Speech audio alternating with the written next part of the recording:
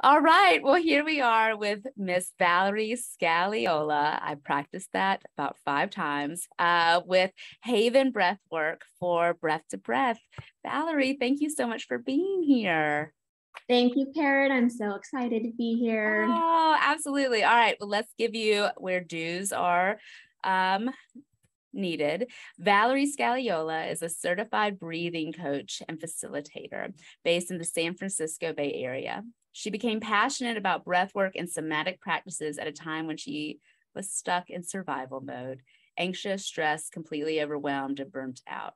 When she discovered conscious breathing, everything changed. Soon after practicing daily and experimenting with different breathwork techniques and movements, she learned how to properly release stress and regulate her nervous system. She noticed that her anxiety no longer disrupted her life and that she was on a path to healing, which at that point she felt a calling towards her life purpose and wanted to share and teach this work with others.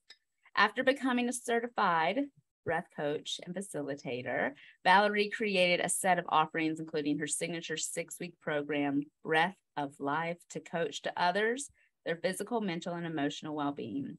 In her practice, she draws from a collection of somatic-based healing modalities to help her clients release stress and regulate their nervous systems. Her unique approach blends pranayama, therapeutic breathing, gentle movement, and self-discovery. Her passion lies in creating and holding space for people to be seen, feel safe, let go, and heal. Valerie is currently working towards certification in integrated somatic trauma therapy. And in December 2022, she looks forward to bringing more trauma-informed care and practices to her clients. Valerie, nice bio.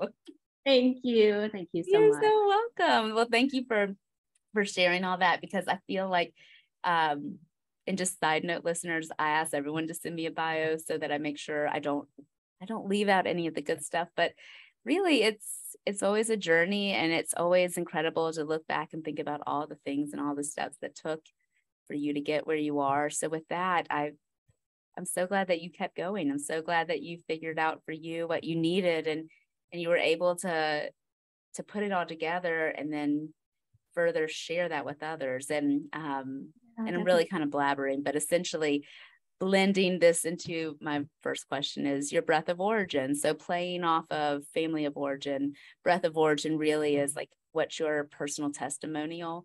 What is your path that led you to where you are now? And just anything you'd like to share in between. Yeah, for sure. Thank you. It's a great question because, I think we're always on like these eternal journeys, right? So you touched on some of it in my bio. And so it really began for me in the middle of the pandemic, which I feel is like the beginning of all great stories these days. That's when it all started. So I was working at home full time with my 2 kids who were then homeschooling because they were sent home. Yeah. And, I just was really stressed out, overwhelmed, scared, isolated, all the things that we were going through at that time. But my anxiety, which I hadn't properly dealt with for years, just skyrocketed. It was debilitating. And so I really, I've practiced yoga on and off for about 20 years. And so I was starting to just try to find different ways to cope with this stress. And, at first it was like a glass of wine or 2 at night to help calm my nerves. And that seemed to help, but I'm like, that's not sustainable. I don't really want to go there. So I started practicing yoga more. And then what I really started to notice was like the breathing part of it and the pranayama and the ujjayi breath, and noticing that when I would stop and do yoga and focus on the breathing, that I would just completely kind of transform the way that I feel. So I was like, there's something there, right? And so I started to like look more into breathing practices. Well, what other kind of techniques can I do? And I found a couple that, one of my favorites, you've probably heard of it, is the 4-7-8 breathing. Oh yeah. And yes, just completely would melt my stress and anxiety. And I, so, just really noticed like, there's something more here. So I just started like looking more and more into different techniques. I bought all these breathing books. Yeah. I was scrolling on Instagram one day and got this ad for a breath coach training. And I was like, okay. I just felt this ping, like I need to do this. Yeah. And so, at first I just wanted to learn more for myself. But as I was going through that program and, really exploring how to breathe properly, how to regulate your nervous system, and just learning about the science behind all of it. I realized that, maybe I do want to help other people with this because it had helped me so much. Yeah. So through that, I started practicing daily. I started trying different kinds of methods that are out there. So I went to a couple of classes that were more of like a therapeutic technique and more of like an experiential, like an hour of active breathing. And I had like the most profound experience in one of those sessions. And it was meant to like release, years of pent up stress and trauma and emotion. And I didn't really expect to have the kind of experience that I did, but I totally, like, I don't even know what happened. I think I blacked out at some point, but I cried and I cried. And I realized that there was, a point in time where something had really traumatized me and I didn't realize that.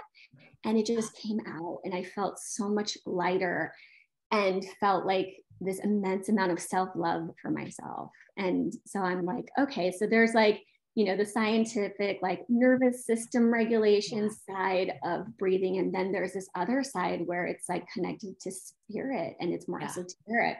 And so I've, just kind of explored blending the two. And I think that's where, I like to bring that into my practice. It's like a little bit of both.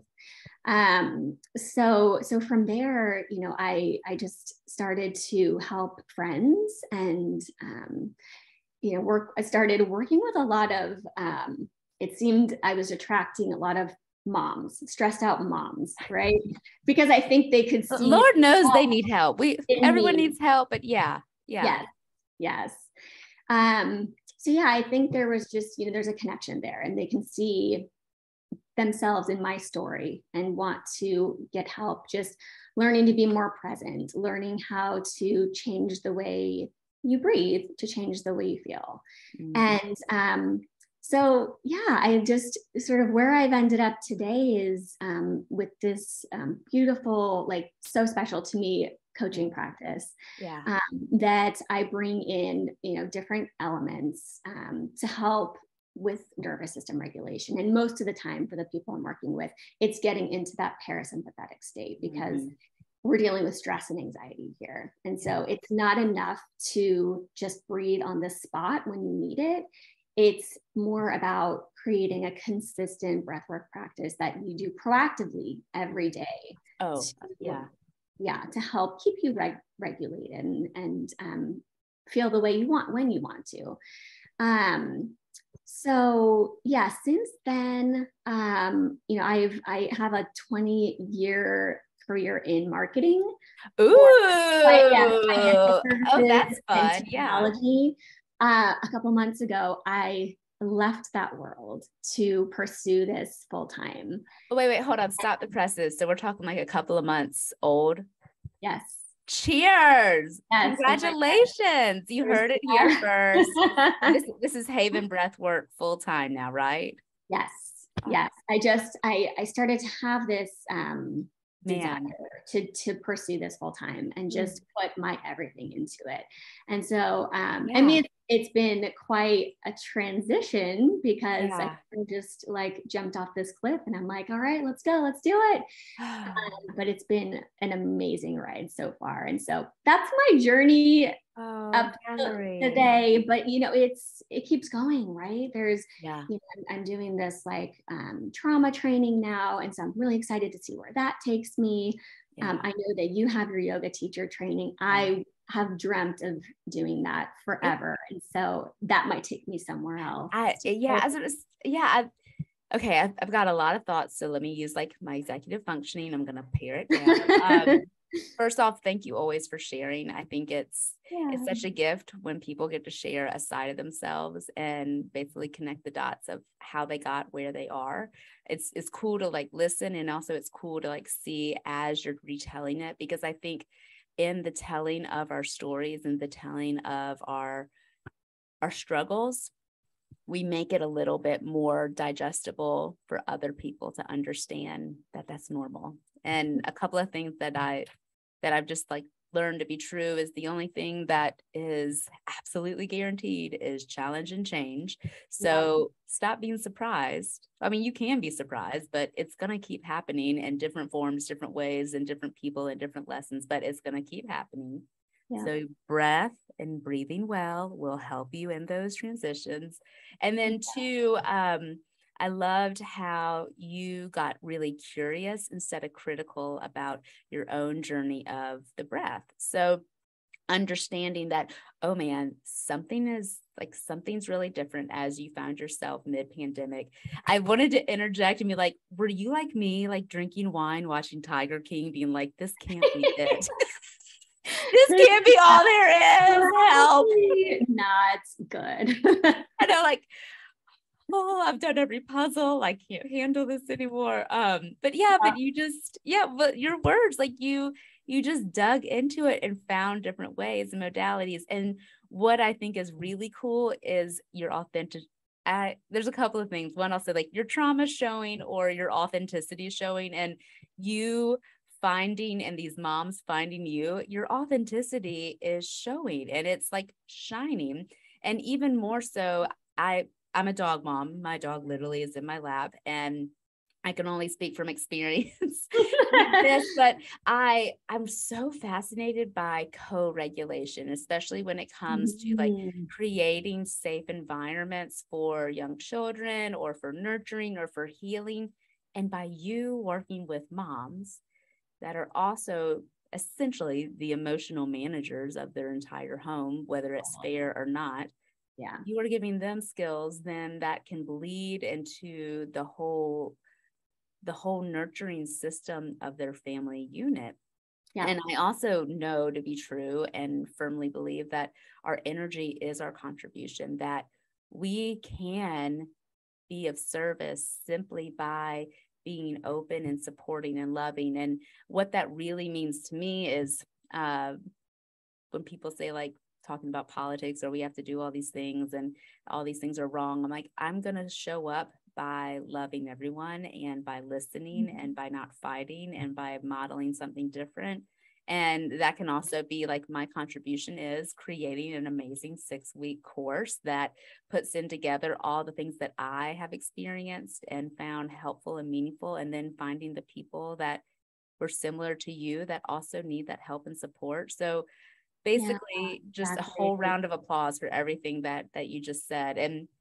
And what I would love to transition into is like blending the science and the spirit, because I call myself Western woo-woo, as in like I have one foot in Western medicine and one foot in Eastern medicine, or even just ideals and ideology, because I think really it's both. So we live in Western society, so we can't fully integrate all Eastern practices because it's just not going to fit in our system, but we can absolutely blend the two to make it more meaningful. And I think there's value in like reading scientific studies. I think there's value in speaking the language that is understood by your audience. And I think there's value in understanding our body and all these different perspectives. So that's something we chatted about prior to me recording, is that loving and appreciating and blending science and spirit, esoteric and yin with the biology and physiology of the yang, and making it really cohesive, because we're all cohesive. So just tell me, like, what's been your draw and your experience with blending those two things? What are you loving? What feels right? Yeah. Go. Go. It's so fascinating to Yeah. me, because, and starting, I think, in the pandemic too, I've been more on a spiritual journey as well. Like along with the yoga, I've been meditating and, reading some spiritual books and things like that, and getting into, tarot cards and Yeah. crystals. And so, yes, the Western woo definitely identifies with me. I love it. But yeah, so I think like the importance of blending the two, because, and you mentioned this before, but breath work, typically what you see online anyway, falls into one of two camps. It's either like super scientific and very complex, which it is, or it's more woo woo, and it's more aligned with like spirit. And so I do see a few people in the space that are blending the two, and I appreciate that, because there is, for those who need or want the proof that it works, right? There's just different breaths depending on what your goals are. So you can if you're sort of stuck in this chronic fight or flight mode, there's so many beautiful techniques you can do to bring you into rest and digest. And similarly, when you are feeling kind of unmotivated or stuck or tired and you need like a boost of energy, there's a breath you can do for that. And then there's breathing in between to like bring to your life when you need some balance. So it's all related to our nervous system and our vagus nerve, right? And I love talking about that stuff, and really showing people that it's not just cliche. Okay, you need to breathe. Like it's actually changing your physiology. And then on the other side of it, there are some techniques and just ways of breathing that help you connect with your inner peace and your higher self. And I don't think they really know why, but breathing in a certain way, there's more therapeutic techniques that access your subconscious. Okay. There's not really a scientific explanation behind that, but you are able to access like these stored memories and things that have happened to you in your life, and whatever kind of needs to come up and out does, and that's just so healing, right? So in my practice, in my offerings, I like to help people with both, because there's times that you need to deal with a stressful situation, and there's a breath for that. And then sometimes there's a time where you just kind of feel disconnected to yourself, and looking for tools that can help you with self-love and self-acceptance. And so that's the other side of it. So I like blending the two, and I also like bringing in somatic practices, right? So with our bodies, so moving, and I think again it really blends science and spirit. You're moving with your breath in gentle ways that can help you open up, and it's helping you shift into your parasympathetic nervous system, and B, it's also like connecting the way you move to the way you breathe. And to me, that feels like more of a spiritual experience. Oh, 100+% agree. All of those things. And true. And I think truly also, we don't always have to understand why something works. We don't, yeah. Or at least for me, I'm now at a point, and let me back that up. The thing that I was going to say is we are the experts of our own bodies. Like I say this in my classes, I say this to my clients, is like, I'm here to guide and support you, but you ultimately get to decide what you need. And that goes for like postures and flow and asana, and essentially like if something doesn't feel good in your body, don't do it.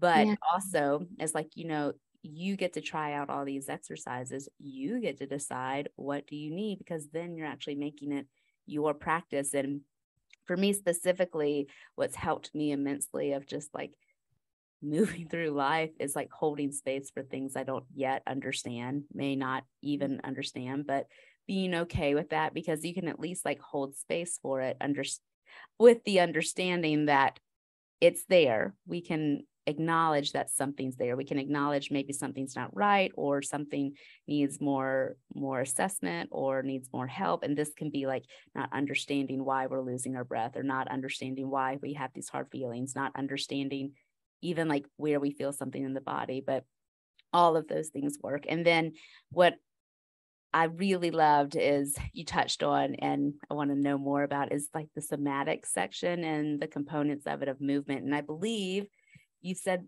you're adding some somatic trauma therapy. So tell me what you're learning. Like what Yeah.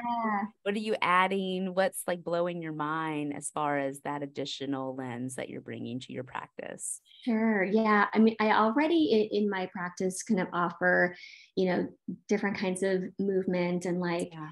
not necessarily yoga, but Yeah. there are some like yoga type poses in there. But really encourage people to explore things like legs up the wall pose, Oh, yes. or like using a pillow or a bolster to help open up the chest and the heart meridian and the lungs, and breathe really deep breathing in these kinds of poses.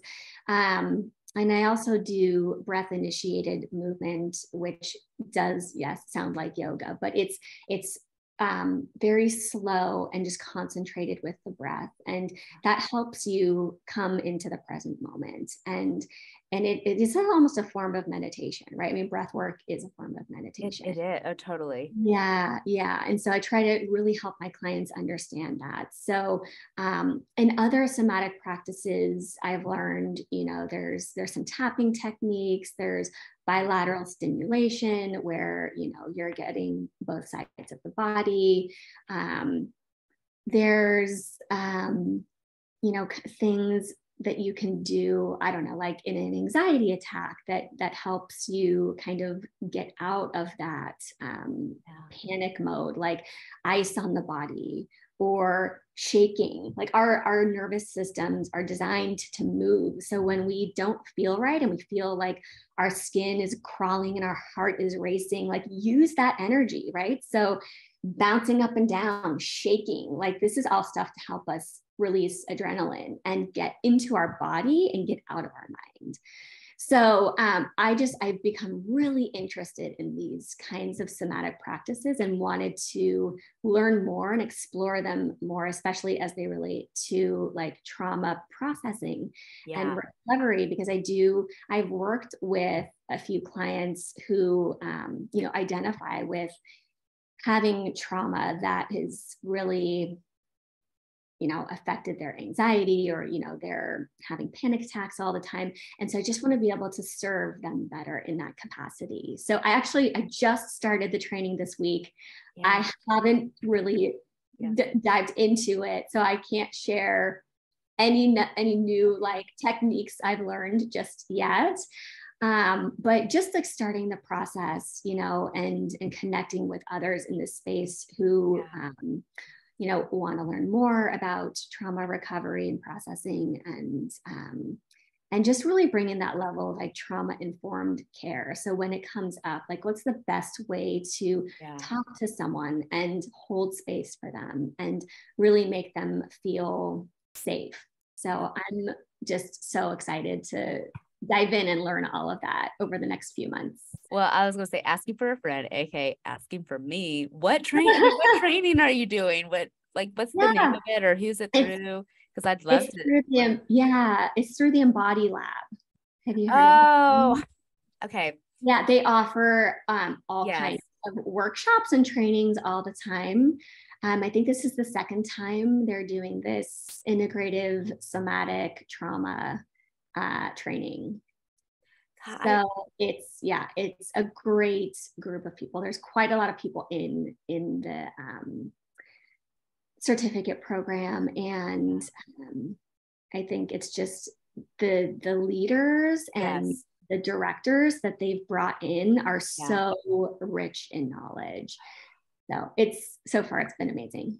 Well, I'm getting chills because I'm like, For you? Yeah, so I'm like, okay, I'm going to add this to my list, which Right. which is a great thing. But I mean, we've all had trauma, and I love the idea of trauma being like a capital T or a little T or a Yes. cursive I T. talk about that all the Yeah, time. or like It's a different bold for or a everyone. italic or Yeah. underlined. And what I think is fascinating is like we just need better language to understand it. And I love, okay, so what I was hearing about you talking about like tapping and bilateral stimulation. So my background being in speech pathology, Yeah. we would write goals and like talk about like what the goal would be. So let's say like we'll just use an articulation one, like using correct tongue placement for T, which is up here. Now, like to feel that in your body, to be able to do it, there are so many different supports that you need. We might use visual cues, i.e. just modeling it, or using a mirror so they could see where it is. And then actually using tactile cues, like placing, obviously with gloves, like placing your fingers on their tongue, and then auditory cues, like it looks like this, and then discriminatory cues, like this is correct, this is incorrect, or like giving them two things to choose from so they receptively can choose versus like expressively having to do it. And this is how we learn. It's not just like one way. Like you've got to feel it, you got to do it, you got to see it, you Yes. got to repeat it, and then do it all over again so that you can create these neural pathways so that your body has a plan. So it actually has a path. And what I think is hilarious and also like, duh, is that, you know, we don't want to have to think about all the freaking steps to all the things we have to do every single day. We want like a set system. And that essentially is our processing, like our programming. And we don't think about all the steps in brushing our teeth or turning on a car or, you know, getting ready because we've integrated and consolidated those into like just driving or taking care of teeth. And essentially that's what like the breathing is. And I loved how you were talking about it earlier of like practicing it, you know, consistently before the panic attack. So your body has a plan. And I Yeah. mean, if we're So being honest, like the human body, I don't have time to think about every step. So in that sense, I'm going to say I'm lazy or I'm smart, but essentially whatever pattern of breathing that we have, if we're going through that rabbit hole, any pattern of breathing that we have, that's the one we're most likely going to use when we are in crisis. So by planning and preparing and basically role playing, using all these different somatic and sensory oriented supports, you're just setting yourself up for success. I mean, I think really everyone needs to practice what to do, because if the pandemic taught us anything, it's, oh God, we all need help and we all need tools, and we need tools that aren't a pill, and we need things that we can do anywhere, anytime, so that we can listen, we can be present. We're not jumping down people's throats. We're not like jumping out of our skin. Yeah.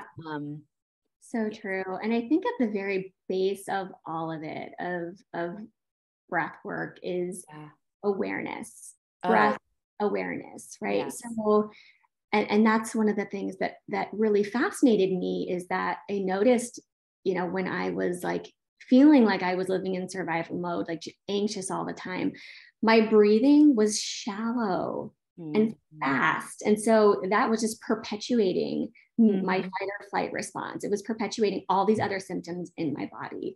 And so once you can like notice that, and you know, I still notice it today, right? I mean, it's ongoing, like situational. When you're like nervous about something, or you're actually in a dangerous situation, do you notice that your breath changes? And so being aware of that and being able to like stop and pause and just come back to yourself, take a deep breath, do one of the breathing patterns that works. And then that can totally shift your mood and the way you feel.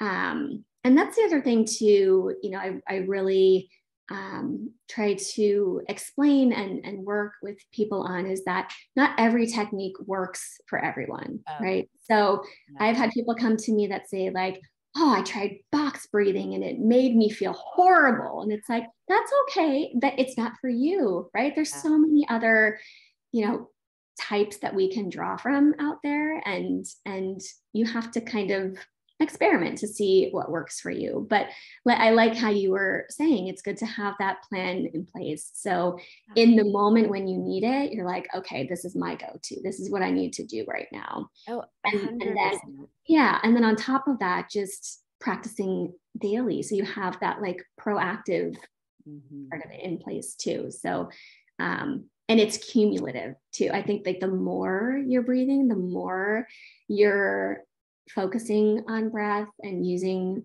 breath work, the more regulated you become.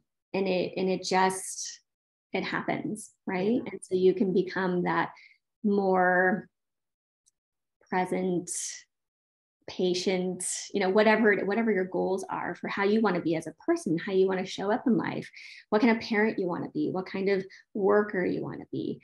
Breathwork can really help you get there. I agree. And too, I mean, clearly we're interested in the same thing, but yeah. And so it makes this conversation super smooth and easy to flow. But I just get really excited when at least someone's willing to listen as to like what breath has to offer. And I don't know about you, but for me, it's like I see actually, okay, this a little bit of a tangent, but hang with me for a little bit. There's this podcast I've been listening to called Normal Gossip, and I absolutely love it because I don't gossip about people and I don't enjoy doing it. But what I've writing it down. I know. I mean, so basically it's like someone calls in and it is a story that is juicy, but it's like a friend of a friend of a friend.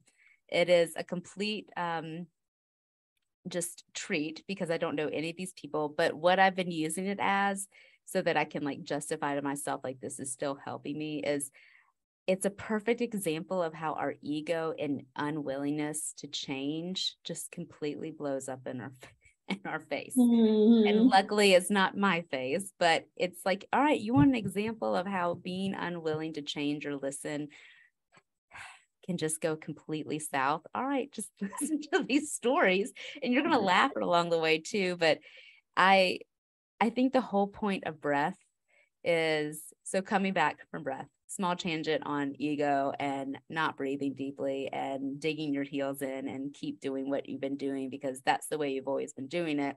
All right, cool. You keep doing that until you realize, oh, it's not going to get you as far as you want. But when you're willing to step back, it's just, again, holding the unknown. Like, can you hold the idea, or at least like think about carving out some space, the idea of trying something different? And David Jackson, Jacko, he said, which I just think is the best quote, is like, just because you do it automatic doesn't mean it's efficient. And just because you don't have to think about it doesn't mean you can't. So I love that. I know, literally, I was like writing this down, writing this down. Thank you, Jacko. It's so true. It's like the quality of your breath truly reflects the quality of your life. And something I've really been asking clients, and it makes a lot of sense to me, and why I think it's important to bring the emotion side also into like the biology and the biometrics, is because what is stealing your breath? That's the question I ask. And that can be anything from like loops, negative narratives, family, just tension, things that are tightening your chest, that are putting like pits in your stomach. And what's so beautiful about the breath is it's absolutely reflecting how you feel and how you're doing. I mean, you might think you're doing great and your body's like, oh no, we're not. And your breath will reflect that. And you might thinking, yes. And then two, you might be thinking you're doing awful. And really your body's like, we're doing okay. Like you can calm, like you can be all right. And it's things for me as like the Bolt score, the body oxygen level test. I love that one, which is like the breath holds. Yeah. Use that a lot to like help correlate emotions and physiology together, of like seeing like how are we actually doing, what's our perception of how we're doing. And what was I even saying? I don't know. But basically, I really like how you blend the two. I really like keeping one foot grounded in life and then one foot grounded in like continuing your education, continuing to like be out there. And really it's our body, it's being intellectual as well as grounded at the same time, blending them all together. Yeah, absolutely. Yeah. Oh, yes to all of that. Yeah. Yeah. And I like how you're talking about, you know, the emotional part of it too, because God. Yeah. Every emotion we have is tied to the breath. So, All of them. All of them. Like when you're scared, your breath changes. When you're mad, your breath changes.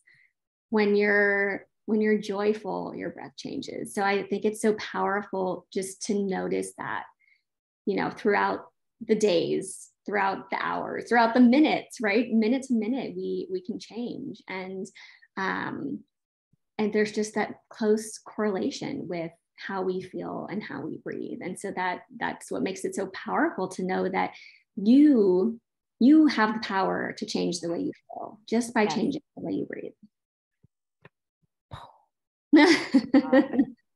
All of it. Okay. Well, Valerie, this has been such a beautiful conversation. Also, second female guest that I've had on. So amazing. I know. I really enjoy just advocating and supporting other people in this space. And like we were talking about earlier, like, you know, we are so much stronger with our connections versus being competition. And what I think too is like, if you're breathing deeply, you're not going to feel like it's competition, because that's, again, ego, that's scarcity mode. That's not how you stay open. That's not how you breathe deeply. And I just thank you so much for joining me and for thank you for having me. Yes, I appreciate the connection, and I think it's so important because we have different focuses and different backgrounds. So it's just wonderful to be able to learn from each other without that competition. And, you know, I'm here to help build you up, and you're here to help build me up. And I want that, you know, not just with women, but in the broader community too. Let's all learn from each other. All right. Well, speaking of building you up, tell us where we can follow you, what socials you're on, your handle, your website. Yes. Anything that helps people find you, and who's like your ideal client. Yeah, for sure. So I'm on most social platforms at Haven Breathwork. My website is www.havenbreathwork.com. Okay. So pretty easy to find there. You know, as far as my ideal clients, I mean, I've worked with, you know, a lot of different people, men and women. I have a client now who's like a post-COVID recovery patient. So we're working on, you know, building his lung capacity back up. I mentioned I work with a lot of women who are moms, who are, you know, kind of feeling that survival mode, you know, feeling and stress and overwhelm. So, and I work with corporate clients as well. So coming into the workplace and bringing breath work there to help with stress management. So, I mean, I really work with a lot of different kinds of people, and I love that because like there's a type of breath work for everyone, depending on what the challenge is or what you're going through. I really love bringing my expertise and just like tailoring the types of sessions depending on what somebody needs. Well, sounds like you're in the right field then. Yes, I love it so much. So, and then do you see patients or do you see clients like via teletherapy or in person? I do both. Yeah, if someone's local, I love to do in-person sessions. And I've done a couple of workshops at yoga studios. And then, you know, if you're not local, I do classes or sessions on Zoom. Very good. So we can be anywhere in the world and we can connect. Oh, I love it. Well, Valerie, is there anything else like we haven't chatted about that you'd love just to plug real quick, or want to make sure you get everything in you need? No, I think we've covered everything. It's been a beautiful conversation. It has. Well, thank you so much for being on Breath to Breath. Thank you so much. This has been really fun. All right. Bye. Bye.